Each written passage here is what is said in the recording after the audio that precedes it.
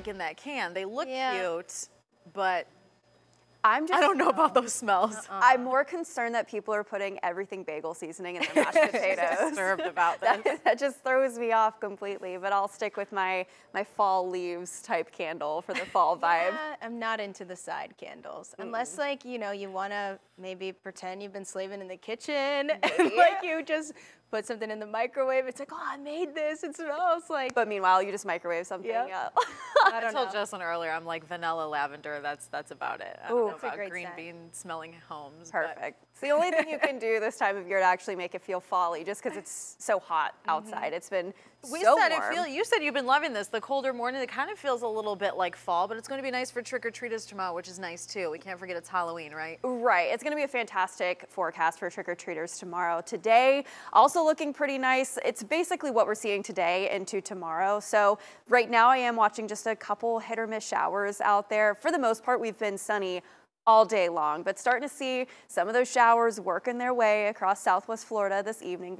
I call them popcorn showers because they're very just isolated, popping up around the area, but they're moving pretty quickly. Our winds have been anywhere from gusting 20, 30 miles per hour this afternoon. So yeah, if you're seeing the rain now, it's going to be pushing out of here pretty quickly. Seeing a heavier downpour in Southwest Arcadia right now, also pushing into Fort Ogden. We'll start to see a few of those little raindrops here in the next couple of minutes, but one of the showers I was just watching pushing over 75 towards Ortiz Avenue, that's rained itself out. This has been the pattern throughout the day. If something is trying to work its way towards the Gulf, it just rains itself out. But seeing some of those heavier pockets also into Hendry County right now also. But really, we're looking good. Once the sun goes down, just a few of those clouds overhead, looking like a nice evening if you are going to be out and about, maybe just hanging out on the lanai with the friends and family. Weather right now, though, it is gusty out there. We've been seeing those gusts anywhere upwards of 20, 30 miles per hour. Take a look at Naples earlier today. We had a gust of 34 miles per hour, but this is helping us cool down because it has been a warm one. Temperatures right now are ranging in the 80s, some of us into the upper 80s, so certainly toasty. Winds are going to slowly start to die down over the next couple of hours, but still going to be breezy tomorrow. Today is going to be the gustiest of the week, but going to start to see those winds still really 20, 30 miles per hour, those gusts as we head into tomorrow also. So definitely those Halloween decorations going to be swaying in the wind. Make sure you're holding on to your hats.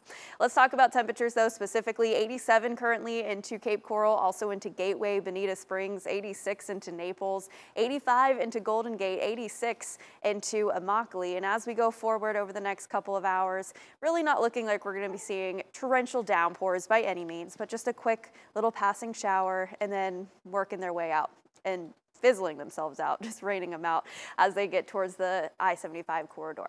Tonight, mainly clear, nice breeze, mainly dry, temperatures falling through the 70s. Waking up tomorrow morning, going to be seeing those temperatures in the upper 60s, low 70s. Halloween forecast looking really nice tomorrow. Even the afternoon, sunny and warm, isolated showers. We do have that 20% chance of rain once again tomorrow afternoon. Basically what I was just saying, what we see today into tomorrow. High is going to be in the upper 80s. And of course, if you're going to be trick-or-treating, not going to be running into any issues. By 6 p.m., temperatures in the mid 80s, just a few spooky clouds overhead as we head throughout the evening hours and not very chilling. Those temperatures just going to be falling through the 80s. So some of those costumes might be a little bit toasty in, but it's going to be comfortable as we wake up in the morning hours. You can see that here in our 7-day forecast, waking up to those temperatures in the low 70s for the most part. Now, we're not going to be seeing a cold front anytime soon, so we're going to be seeing those temperatures in the upper 80s, a little bit above average for this time of year, and not going to be really seeing a whole lot of rainfall as well. So it's looking pretty nice if you do like the warm weather, but again, not going to be seeing a whole lot of rain, and it's going to be toasty, so keep that in mind. Thanks, Jocelyn.